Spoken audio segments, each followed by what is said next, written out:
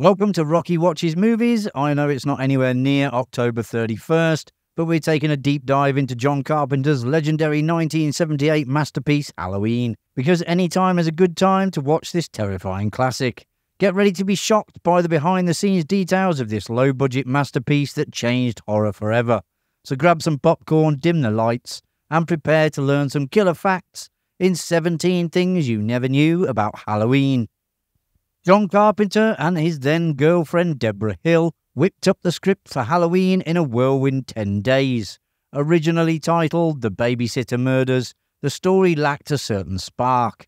It was producer Irwin Yablans who suggested to switch to Halloween, and Carpenter himself credits this shift in the moment the film truly came alive.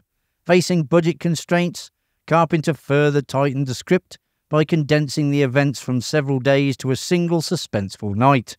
This decision not only saved money, but also emphasized the vulnerability of the characters on this inherently spooky night. The script offered little description for Michael Myers' mask, simply calling for the pale, neutral features of a man. In a stroke of budgetary brilliance, production designer Tommy Lee Wallace found two cheap latex masks at a local toy store, both painted white for a mere $2 each.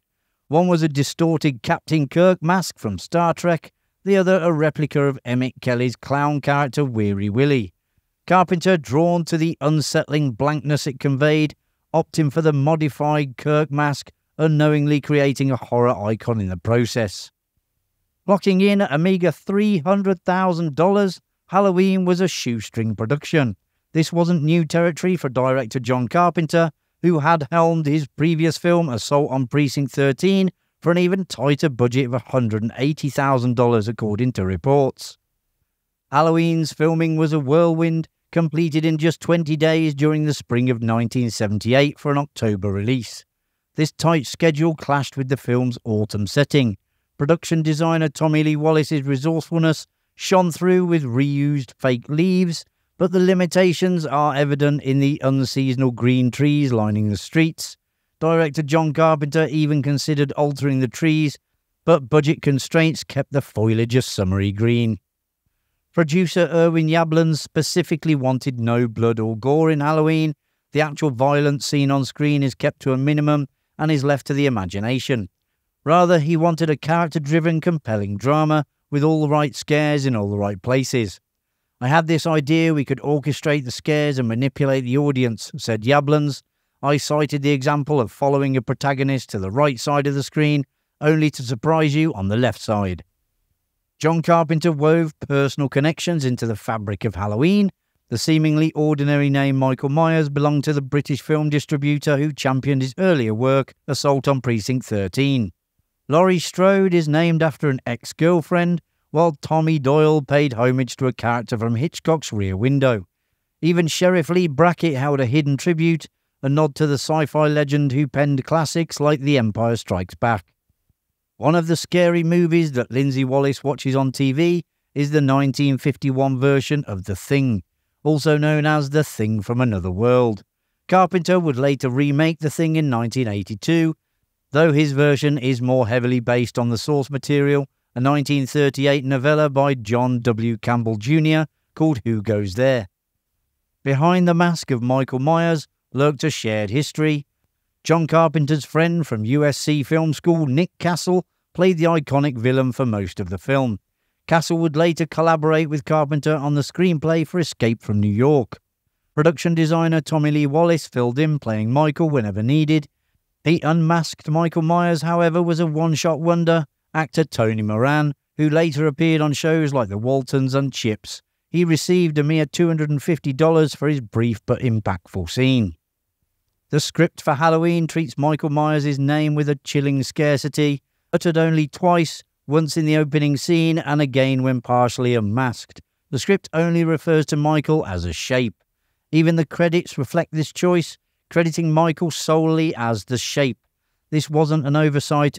Director John Carpenter deliberately stripped Michael of his humanity by withholding his name and focusing on his chilling form. Carpenter ensured audiences wouldn't find a shred of relatability in this embodiment of pure evil. To stretch the film to a 2-hour runtime demanded by television broadcasts, Carpenter added 12 minutes of footage during the production of Halloween 2 in 1981. These scenes primarily focused on Donald Pleasence's Dr. Loomis and Jamie Lee Curtis's Laurie Strode. The scenes included moments like Dr. Loomis at a hearing to review young Michael's incarceration at the sanitarium and confronting a young Michael in his room, Loomis discovering Michael has escaped and scrawled the word sister on his door, and a concerned Laurie asking her friend Linda about the man she keeps seeing around their neighbourhood. The abandoned air of the Myers house wasn't a clever set design, it was the real deal. The crew stumbled upon the dilapidated structure and filmed it as is, perfectly capturing its eerie atmosphere.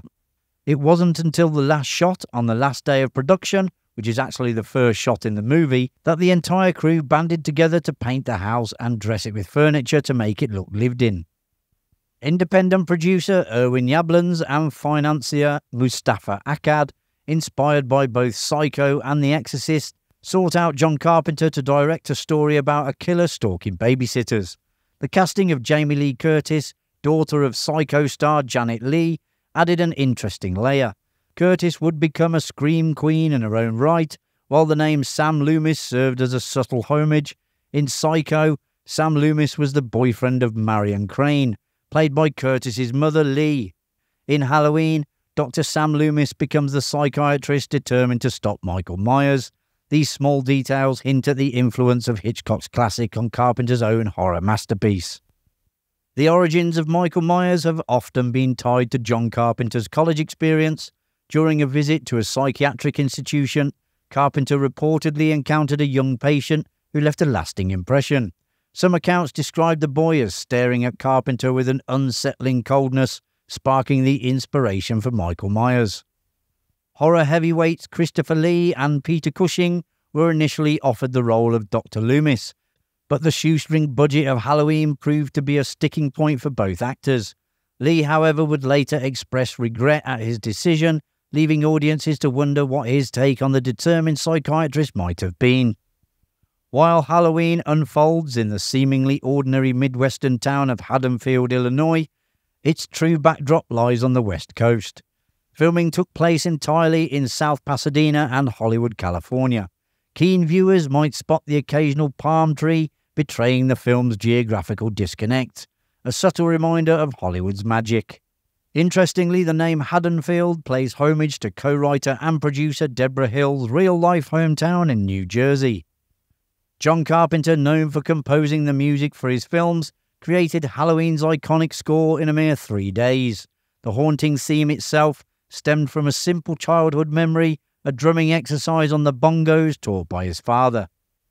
The original script called for Dr. Loomis to be shocked by Michael's missing body at the film's climax.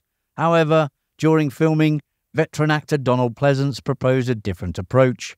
He suggested Loomis wouldn't be surprised, but rather anticipate Michael's disappearance. John Carpenter, appreciating the added depth to the character, opted to shoot both versions. Ultimately, Pleasence's stoic portrayal resonated stronger, solidifying the ending's sense of unease. And there you have it, folks. You now know a little bit more about Halloween. If you enjoyed the video, which I presume you did as you got this far, hit that like button and subscribe so you don't miss any future videos coming to Rocky Watches Movies. Thanks for watching. I'll see you in the next one. Bye for now.